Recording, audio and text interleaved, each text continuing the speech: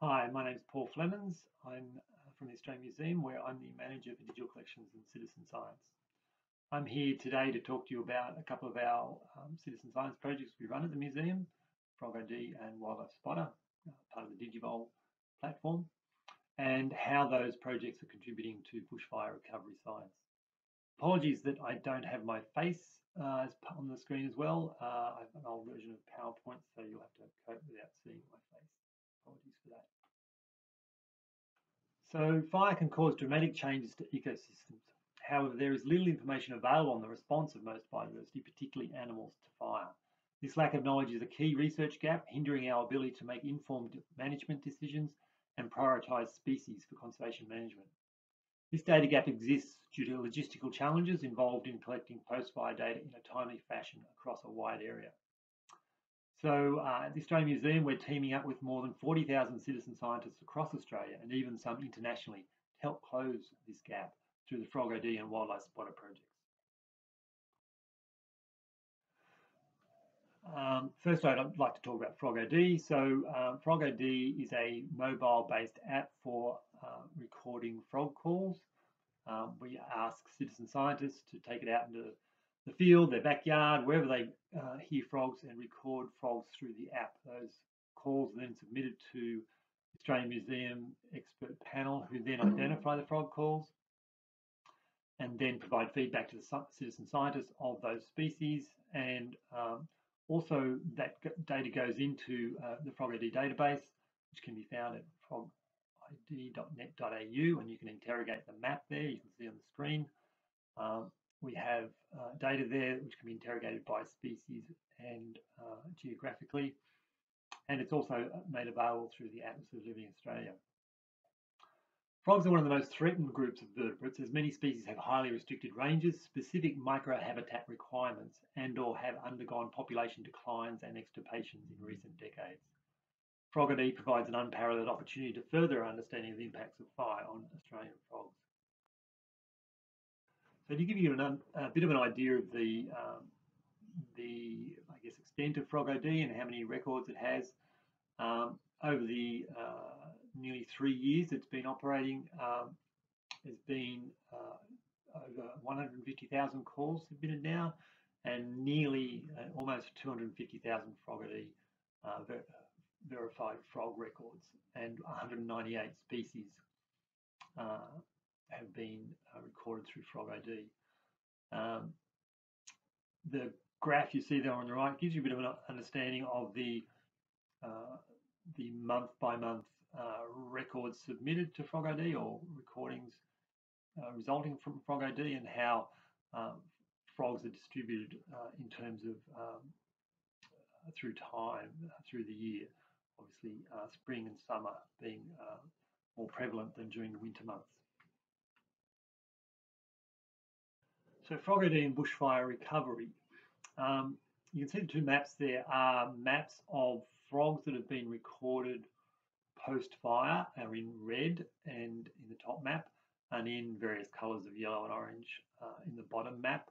Top map just shows burnt versus unburnt areas, and the frogs that have been recorded using Frog ID in burnt areas. And on the bottom map, it's also the details there in terms of the impact of the fire in terms of canopy being fully affected or unburnt or little change.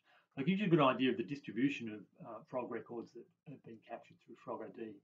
Around about 1,200 frog records have been contributed across 91 frog species in the burnt areas, and that number is a little bit old now, so we've probably got a few more records than that. Surprisingly, there were no missing frog species that would be expected to have been detected post-fire, but were not. All 33 summer breeding frog species, that's frogs recorded between December and March since November 2017, with more than 5 Frog ID records detected pre-fire, were detected post-fire. So that's a really good indication of the power of citizen science that Frog ID is enabling.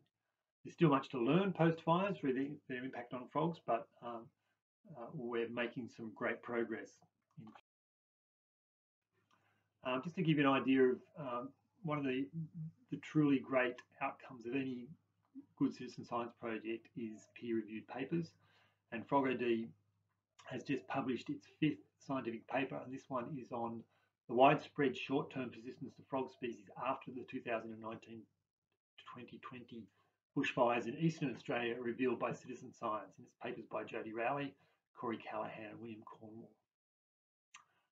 And it's a really good indication of the power of FrogOD for understanding the impact of fires on biodiversity, in this case frogs. Second project I wanted to talk about today was Digivol's Wildlife Spotter. So Digivol is a crowdsourced citizen science project that is a collaboration between the Australian Museum and the Atlas of Living Australia.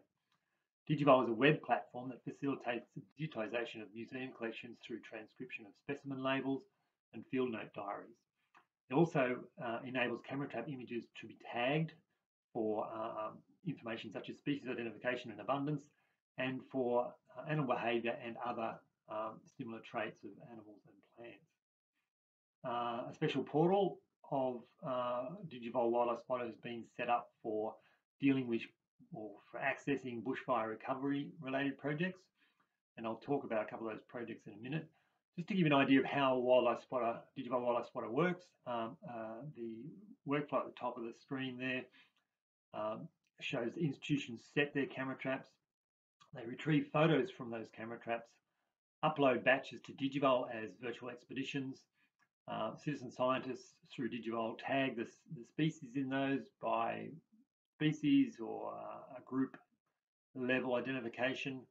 That is then checked by experts for correct identifications, and the information is then available for on-ground action. So that workflow was just contributed by Matt Miles from the South Australian Department of Environment and Water, and is a really good indication of how they use Wildlife Spotter. So now I just want to talk about a couple of projects that have been run on Wildlife Spotter.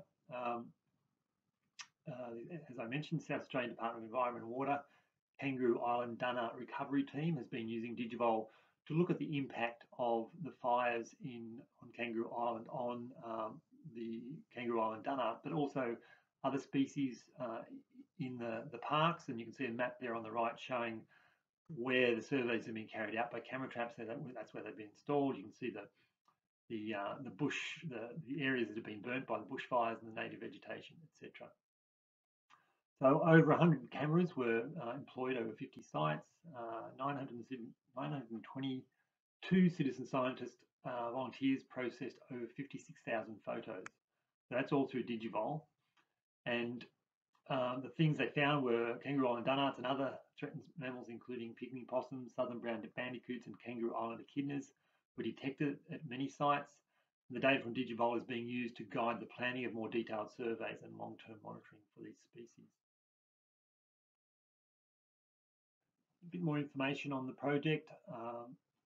It's dramatically increased the understanding of cryptic species that are almost impossible to observe in any other way, including identifying 33 new locations, there was originally only 8, of the nationally threatened dunnart. There's new evidence of bird species distribution and impact of the fire, including the nationally threatened Kangaroo Island southern emu wren and Bassian thrush, and the Kangaroo Island whipbird. At least 22 unique species of interest have been identified through Digivol, but this number is likely to increase as the project continues. And importantly, there's been an increased understanding of feral cat distribution to allow more targeted management, including where individual cats occur in the fire grounds. There's just a few images from the camera traps on the right there. The little Kangaroo Island dunnart there in the bottom left photograph. Now, in New South Wales, the Department of Primary Industry and Environment Saving Our Species program has been using Wildlife Spotter as well. It's been using Wildlife Spotter for quite a few different purposes. And the one that's related to bushfire recovery is the After the Bushfires Mountain Pygmy Possum project. As we all know, the 1920 bushfires devastated Kosciuszko National Park and the boulder fields where the iconic mountain pygmy possums reside. As a response, a dedicated bushfire recovery team placed supplementary feeders and water stations from January to May 2020 to help the alpine species. This project shines the infrared light on who is using these supplementary stations and how they are helping the pygmy possums. So far, we've had over 600 volunteers transcribe 28,000 images since launching in April. The project has seen skinks, bush rats, antechinus, and plenty of mountain pygmy possums all captured feeding and drinking. While we are still collecting initial data, we can see lots of pygmy possums are visiting the feeders and waterers, meaning they're doing the job that they're intended to do. The images tell us not only the pygmy possums are using the feeding and watering stations, but also which other animals have survived the fire and are eating this supplementary resource.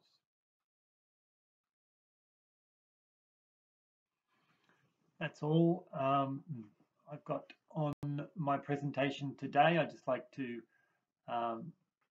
thank the institutions that have provided information on their Digivol wildlife spotter projects today, and I'd like to thank our Frog ID partners, IBM, Bunnings, all the Australian museums, all the museums around Australia that are involved in Frog ID. Encourage you all to get involved in Frog ID Week, which is coming up in November, 6th to the 15th of November. You can get out and record frogs from anywhere in Australia, and particularly would be useful if it was on areas that were burnt during the 1919-20 bushfires. And I'd like to thank the Atlas Living Australia for all its incredible support of Digivol. It's a collaboration between the Australian Museum and the Atlas Living Australia, which has stood the test of time, 10 years now, coming up to 10 years for that collaboration. Thank you everybody for listening, and have a great week.